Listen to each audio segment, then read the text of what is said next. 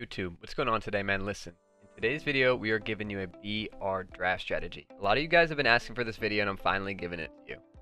I'm going to be going over 3 different things in this video. First is how I draft my team.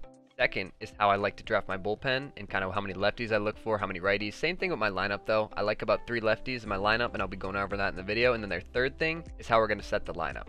If you guys like this video, make sure you like, comment, subscribe, and turn on that little notification bell down below. If you guys want to see more videos like this, man, feel free to comment on what you want to see. And the other thing is, man, we're going to have our socials linked down below. So make sure you follow us on Twitter, TikTok, and their main one is Twitch. We are live over there every single weekday, 8 a.m. East to 12 p.m. If you guys have any questions, you want to catch us live, make sure you pop over to Twitch and ask us, man. Feel free. Truly. Enjoy the video, guys. All right. So, this is a bit of a tough first round, man. What I do look for in the first round, though, I'm just going to let you guys know off the bat. Someone like Mike Trout, you know, there's another one, there's a catcher. Shortstops aren't bad. I mean, Chipper, if you see Chipper, you got to take Chipper. Like, you really just got to take Chipper. He can play short, but I'm looking for, you know, just kind of crappy positions that are just hard to get out of the way. Right here, I might take Lee Smith, but if it was someone like Gossage, I'd probably take Gossage. But right here, I'm going to go Jackie. Alright, Billy Wagner is trash. He doesn't have a sinker cutter. I would rather take a bronze, like truly a bronze, or not really a common, but like truly a bronze that has a sinker cutter rather than Billy. We're going to go... And first basemans are easy to replace. There's a lot better first baseman. Shortstop's a pretty tough position to fill. I'm going to take the Bo Bichette. Easy pick right here. Ozuna's really good. Diaz, I haven't really used him too much, and he's a first baseman. That's a very easy position to fill, as I said before. I don't really take starters. You guys know this. I've never really I don't start starters at all. Redraft? Nah. I'm gonna play with this. I'm gonna play out with this team. We're gonna go here Bader because he's got too much speed for center, bro. Too much speed. Jackie's not bad. I could definitely do it with Jackie. It's not bad.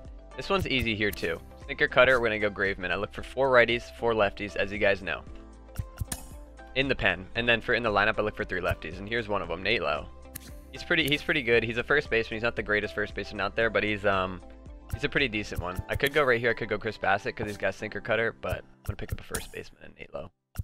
Right here, just waste a common and start a rotation because I'm not going to use him. Not a big fan of Mitch Haniger this year, so what I'm going to do is I'm not going to go Yan Gomes because he's also pretty garbo. Diego Castillo's got a sinker, so I'm going to take Diego Castillo. Boy, appreciate the follow, brother. Welcome to stream. Some of these rounds are a little tough, dude. This guy's got nothing. I'm not going to waste a starter. Definitely not going to waste a starter. I'm not going to go Tommy Pham. Right here, we're probably going to go Tommy Canely because he's not bad. He's got a change-up fastball slider. Okay, and this is a little tough, too. I might go Tyler O'Neill for the speed, even though he's not the greatest bat because I do like speed in my outfield. I would go Stanek here, but I don't want to fill up my 4th righty and have to grab all lefties after this. Nate Lowe over Griffey. Griffey's trash this year. I don't like Griffey. Easy. Another lefty, and he's got a sinker, Oliver Perez. This one's also a pretty easy one for me, even though he's not got a sinker cutter. There's some cards this year, this one and Leclerc. There's Chapman. Even though he doesn't have a sinker cutter, I'll always take Rosenthal when I see him. Trevor Rogers is a submariner. I don't know who I took over him. Lefty. I need lefties, though, probably. Carlson's another one, dude. He can play left, right, and center. He's not got the best defense, but he's a switch hitter, so he's a dog, so I'm going to take him. Oliver Perez, always been goated in MLB The Show. Yeah, he's always goated, dude. That's what I'm saying. This one's just, guys, right here, if you have nothing, like, don't try to force it. You literally have 5 starter spots you can waste. David Robertson isn't bad, but I already have 4 righties. This is another one, man. I'm just going to waste another starter. Right here, I could go Joe Kelly, but then again, we have 4 righties still. If I ever have to waste a starting position, guys, what you want to do is you want to waste third base, first base, left field, and right field. Those positions you can waste and easily fill them. So right here, I am gonna waste another starter, but either way, if I had to waste it, I waste a third baseman over a catcher. And there we go, filled up the rotation with commons. Okay, perfect. This one's a little tough. Did you use Ken Griffey Sr. and not Griffey? No. Junior, I don't like that junior card though, this year. I don't know why. Right here, I would go Ozuna. This would easily be my Ozuna pick. Jake Lamb just doesn't do it for me versus lefties, and I know I can find a good third baseman. I'm gonna take Tyler Stevenson because he's a good catcher, dude, and he's got a lot of pop. Not worried about it. I'm not going to waste the bullpen spot. It's easy to fill up third base, and we got a bunch of bench guys that we can fill up. This one, I'm not really looking for any outfielders. Miguel Cabrera, no thank you. Same with Vasquez. I don't really need Vasquez, so I'm going to take another lefty because I need 2 more lefties in the pen, then we're good to go. This one's a good one. This one's actually a really good one. I'm going to take Correa right here because he can play second and third if I needed to move them around for any reason at all. I'm going to take him at third because we need a third baseman. We don't really need any other position. We're just kind of looking for bench guys at this. We need 2 lefties in the pen. That's my main thing. Dang.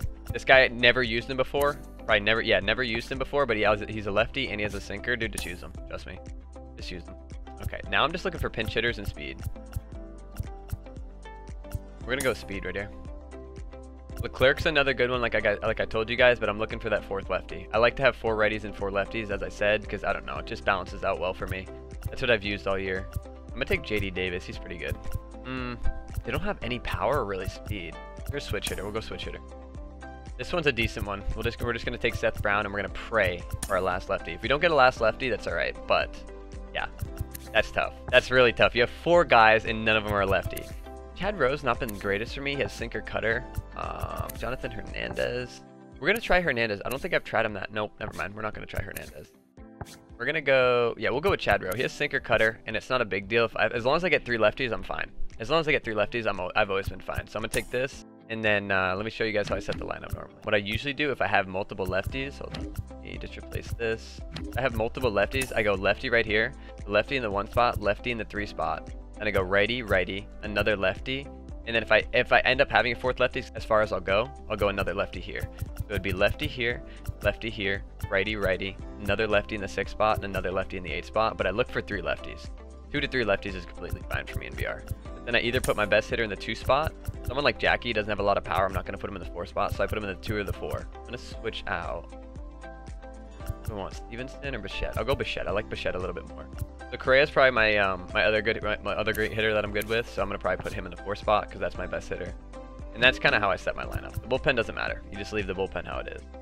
And then always start your bullpen, man. Don't start your starters, and then kind of just leave it like this. And then you guys should be good to go.